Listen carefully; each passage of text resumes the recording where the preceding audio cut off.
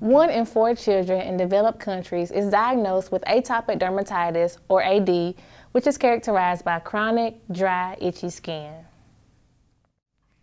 Half of the children with AD experience significant impacts to their quality of life, including decreased social functioning and impaired psychological health. In fact, the quality of life impact is reported to be greater than that caused by other chronic conditions such as renal disease, diabetes, and cystic fibrosis. We reviewed the existing literature to better understand the quality of life impact of AD in children around the world. The data included measurements from newborn to 16-year-old girls and boys in the Americas, Europe, and Asia.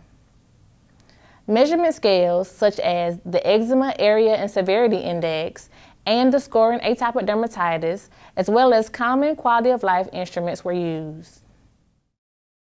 Disease severity and quality of life were correlated, with severe itching, embarrassment, and mood alterations reported as the main factors impacting quality of life.